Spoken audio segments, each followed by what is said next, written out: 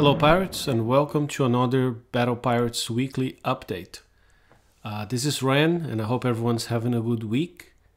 I'm going to start with the 10.28 update notes. Today is Wednesday, July 8th and the update has just been deployed to the game. It's back live now with the main changes. We have some content changes, especially for players who care about medals that you get and medals that you lose when you're hitting and defending your base. KIXEYE is still trying to apply some band-aids to the problem of medal dumping. Some players have been engaging in losing their medals on purpose just so they can go and hit other players and get their medals and kind of dump them out of the system, which has been irritating or annoying some players, to put it mildly. I personally don't care much. I like hitting bases, but I don't care much about the medals. There's no real value in the game. You don't get anything in the game for having more medals or winning medals or keeping your medals. It's really just about bragging rights. Anyways, the few changes in base hitting. So the first one is before a successful hit on a base. So if you hit a base and you win, and that was your third hit on that base, the player you destroyed would get a blue bubble because you destroyed their base, but they will not get a red bubble. Now they're getting both. So if you hit a base 3 times and on the third one you won, that player will get a blue bubble, but if they choose to pop that bubble to hit someone else or to hit you back, you will see, you only, not other players, right? But you will see a red bubble as well. That lasts for 48 hours, while the blue bubble lasts for at most 36 hours. Meaning you have less targets you can hit if you want to just use an out to drop your medals, to dump medals, lose medals on that base, if it's an out you have and whatnot. So the goal is to make that harder.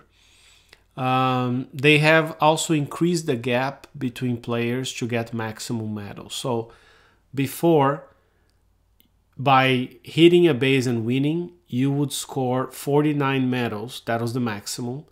If someone had 160 medals more than you when the battle started.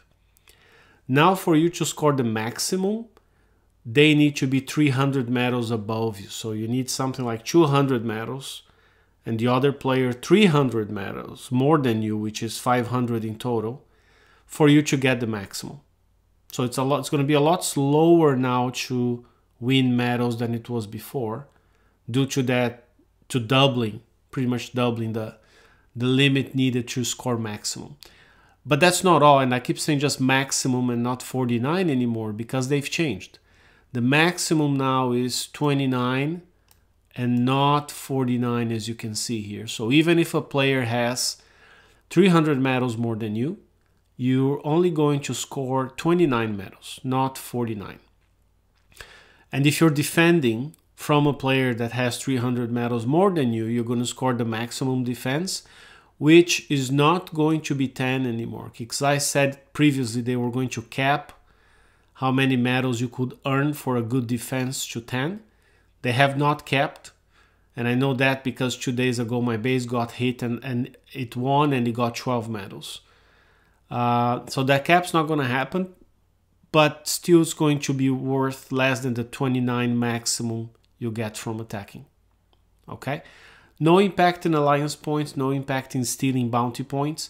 It's really just a couple band-aids to slow down the medal economy and to slow down the ability players have to dump medals out of the medal economy. If you're like me and you don't care about medals much, just really ignore that. Just hit bases when you want, have fun, and don't worry about the bragging that medals bring to some people. They say they're going to keep monitoring that and new changes may happen. Another change, I know some players have been living under a bubble.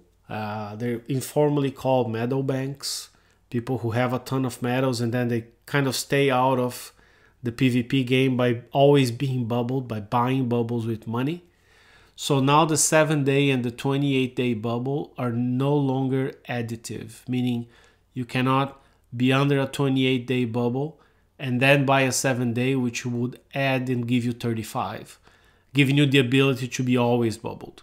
So now they don't add up anymore, meaning there's always going to be at least a few days in the month where you're going to be unbubbled. Okay, I'm not going to talk about the event right now because I have a whole tab about that, the July raid that starts today actually, Wednesday at 3 p.m. I'll talk about it in a moment.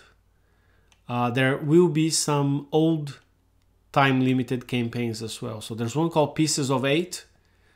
This one will run for the week and you can do it to earn Silverfish blueprints. I just want to highlight the Silverfish is very old by today's standards, right? We have the Mutineer is the top skirmish hull. Before that we had the Riot, and before the Riot we had the Silverfish. So you're talking 3 hulls before, two below the top one, which is the Mutineer. But you can get technology for the Mutineer, a bunch of tokens and stuff like that. If you have Riots or if you have Mutineers, feel free to ignore this TLC completely. Strike from Down Under, it's another TLC, and this one is giving you upgrade components for lurkers. If you're still using lurkers in your base defense, this one does not give you the lurker itself or the weapons or the build tokens. It only gives you upgrade kits and upgrade tokens. If you're past the lurkers, it's another TLC you can just ignore. In general, bug fixes, they fixed some things where the new campaigns were keeping the base in repair state. And then just some general bug fixes in the game and in the HTML. There's nothing more than that. Let's move on now and talk about the raid. First, I want to start with what KIXEYE calls a strategy guide. It's not so much a strategy guide as more of a bill of materials outlining what's going to be in the target. So it's a skirmish raid, as probably everyone knows by now. There is an ammo carrier, so you can steal ammo from these ships. As you get close to them, they will reload the directional weapon in the Mutineers, the one that points forwards. It's an explosive weapon that does a lot of damage. So as you do the target, you want to get close to these guys to reload that weapon without killing these ships. And that's why your stealing range is a bit longer than your weapon range. So you can actually get close and reload without firing at it. You want to kill these ships last. Then we have the Typhoon. Typhoon is the big one. It spews drones, it fires torpedoes. It has torpedo countermeasures, so it's nearly impossible to kill it with Riots. For people who want to give it a try, keep that in mind. So that's the big gun you gotta kill. The problem is they are healed by the battle cruiser. This tiny battle cruiser you see, it's fast. It doesn't do you any damage, but you gotta chase it throughout the battle area and kill it before you can come and kill the Typhoon. Otherwise, the Typhoon kind of heals almost as fast as you can damage it. So you will take a lot more damage if you don't kill the battle cruiser first. And then in some targets you'll see, or in all of them, a Juggernaut X that's been adapted. It fires torpedoes and drones, kind of like a mini Typhoon, but it does not have the little mortars that leave amber circles on the water. Those amber circles damage you, so try not to drive over them while they're on the water. And these are also not repaired by the battle cruiser, so you can just kill them first if they're on your way, then kill the battle cruiser, then go for the Typhoons, and finally last you kill the ammo carrier. So targets will also have some clouds. When you see the clouds, you avoid them because they will be doing explosive damage to your ships if you get onto them. My only question, and I don't know the answer to that, is whether these explosive clouds will also damage the enemy ships, because eventually I could see the battle cruiser running into them and getting killed there. if you chase it in the right direction. That's something I want to try when the raid starts, and we'll see. So that's the raid quote-unquote strategy guide. Let's talk about the raid briefing next. So the raid's called Hold Fast starts today at 3 p.m. Pacific time. That is 6 p.m. Eastern time in North America, aka midnight in the Netherlands. And it runs for 6 days until Tuesday, same time. Of course, we know that's the time it starts in the alpha world. I'll be playing in the beta world, so for me it's going to start at 4 p.m. PDT or 7 p.m. Eastern time. There is something here interesting. They say a raid gift. So everybody's going to get 5 24-hour Everest build tokens when the raid starts, which is cool. Thank you, Kixeye. Considering nobody has the shipyard time to build that new fleet, unless you're coining, that's going to come in handy. At least you can get started with some empty hulls. Targets, we're going to have 2 new skirmish targets level S, 1 new skirmish target level X, and then we have 1 assault target level X. Keep that in mind. This target will need the zealots, which we were using up to last month. So there's 1 zealot target and 3 mutineer targets for you to score points at the top level. And then the usual ABC sets. Contents, there will be, we should be able to see that in the game now. X1 upgrade for the mutineers, already available. The new Everest Garrison hull.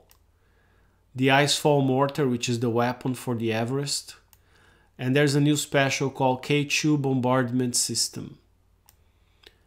Some badges, you know, and here we can look at the numbers. So the Merciless Mutineer X1 upgrade, you will get 35,000 survival, both explosive and concussive.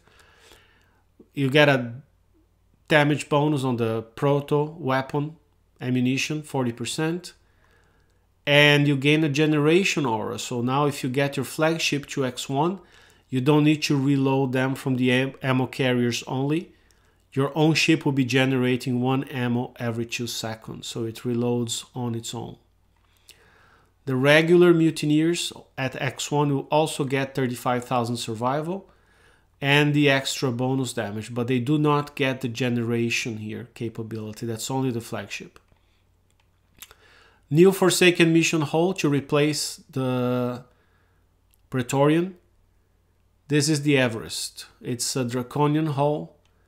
We can see here it has 6 armor slots, 10 weapon slots, and some of them are only standard weapons, only mortars, and 4 of them can also have countermeasures. So you can mix it, all weapons, or up to 4 countermeasures and 6 weapons.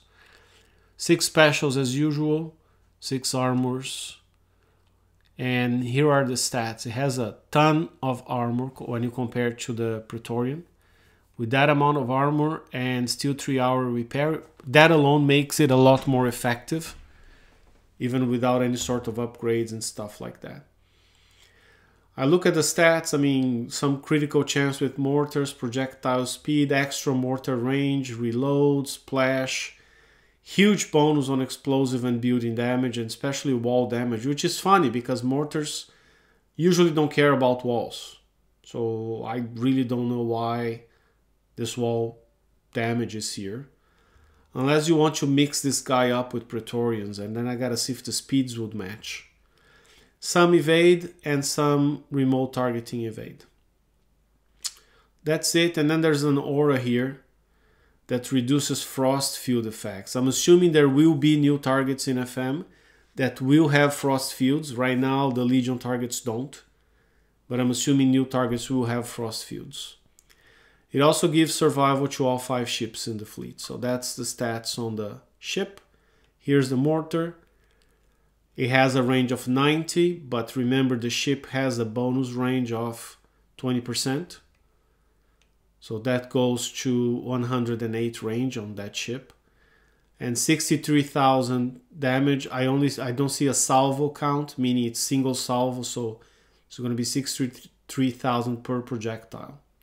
With a reload time of 5, which means once you're skulled, 75% bonus, you're going to be reloading every 1.25 seconds. And it gets faster with the special and the ship bonuses and whatnot. And there's a special, more building damage, more wall damage. It might replace eventually the batteries we use today. Here you can look at the badges and the achievements and stuff like that. Here are the targets. So we have a 601 target that needs to be done by the Zealots, and it gives you 250,000 points. Now, when you do this guy with an S target, you get 500,000 bonus, right? So you do the X and you do the S and you get that bonus. Now it's not clear to me if you need to do both X's and the S set or just one of the X's and the S, but anyways, we'll find out tomorrow when the raid starts. So 500,000 for just completing the S set. So as usual, you score 1,000,000 points per S set. 250k, 250k, 500k. And then apparently there's an extra completion bonus here of another 500k if you do the X targets. 8 targets can be done by Zealots, and if you complete the A set, you're gonna have 450k total. B targets can be done with the Riots, and C targets with the War Pegasus. So again, I really have no idea why they're running a campaign, a TLC with Silverfish technology, if there are absolutely no Silverfish targets. You can see that here, right? You can also get Silverfishes, I think, in FM or in one of those beginner campaigns. So I don't think there's any reason to get that.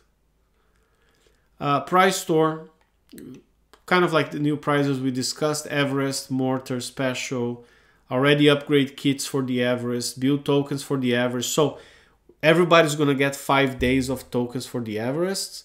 And here you can win by playing the raid 10 more. So you can get a total of 15 tokens. I don't know if they all stack. That's the problem. If you can only keep 10, you're going to have to spend some of those 5 before you can redeem more. Keep an eye on that. Mutineer build tokens. So if your mutineers are not fully built, you can get 10 tokens and finish them for raid.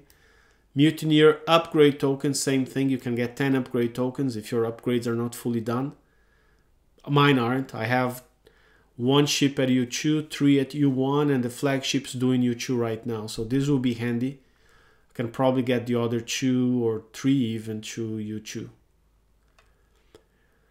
And then that's it, some VXP tokens, Merciless Mutineer upgrade kits, and Mutineer upgrade kits. These are the top prizes. So that's it for this week. I hope you guys have fun in raid and hitting each other and whatnot, playing the game. Don't stress about coining and having to grab stuff as soon as the raid starts. Take your time. And talk to you next week, Pirates. Take care.